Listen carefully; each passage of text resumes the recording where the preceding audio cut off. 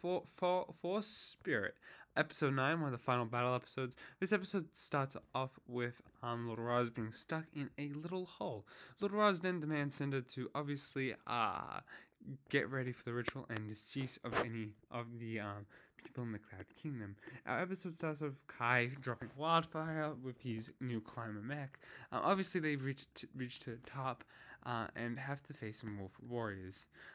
However, on Lloyd's end, he has a vision how the Cloud Kingdom will fall. And Euphrasia being sent through to allow by Lord Raz to allow a Forbidden Five member out, which doesn't happen. Well, I don't know if we'll allow that to happen.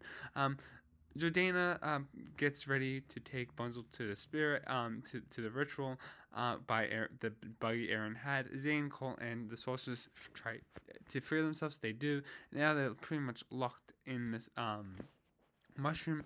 I really did not know how to feel about this B plot here, as it was pretty skeptical and weird. Aaron and Ryu sort of had this moment. Aaron and Ryu go straight down to the moon, and I think they catch a hold of the buggy, so they chase after it. Ryu learns how to fly.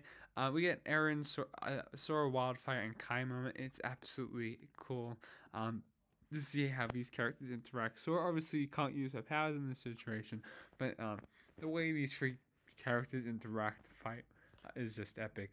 Aaron and Ryu chase up to the buggy, stop Jordana. Everyone doesn't know who Jordana is except for Aaron, which is pretty funny. They start to fly off. Bunzel says basically, "You're a ninja. Get me out of here."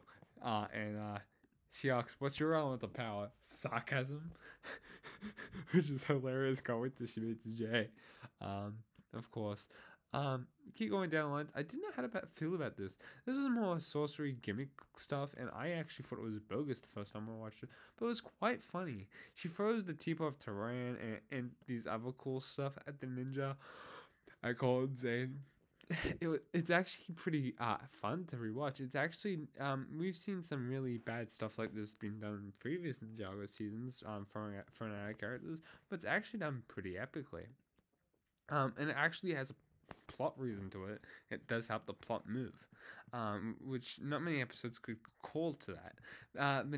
Cole, Zane, and the sorcerers go up to try to stop the Cloud Kingdom to see if they can hopefully stop the spell, but they do tend to stop something else up there. While the other ninja are all heading to the Red Blood Moon, Kai and Wildfire and Sora there to stop it. The other ninja are obviously going to go straight to the Blood Moon. You can see they have the wolf masks on. Lord Raz finds out about Jordana's failure. Lord Raz pretty much catches up to Eren and pretty much tells him he needs a stronger master. The ninja are basically putting him down. Anyhow, back to all that. Lord Raz starts his plan, and I'm just gonna say, this episode, for a final battle episode, not being the knife, like the first part of the final battle,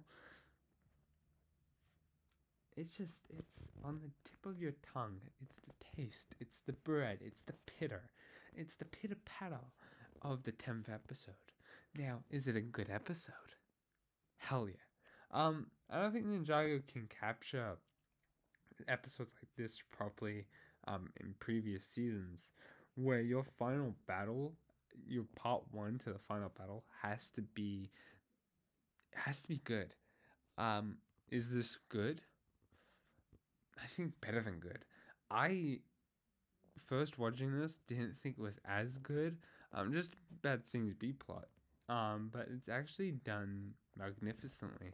Ninjago did very well, and if I was to compare this to if the first 10 episodes was a season, which I know it's not, but obviously it has to wrap up as a sort of season, I would say this is a lot like Possession and Tournament of Elements, where part 1 is of the final battle, which Tournament doesn't have, is it's pretty conclusive and it has to end in sort of a cliffhanger for episode 10 to outrise, for the ritual to be starting properly in this episode at the end and leading on for 10th being the final battle, we get the ninja all sort of coming to an idea where we have to go.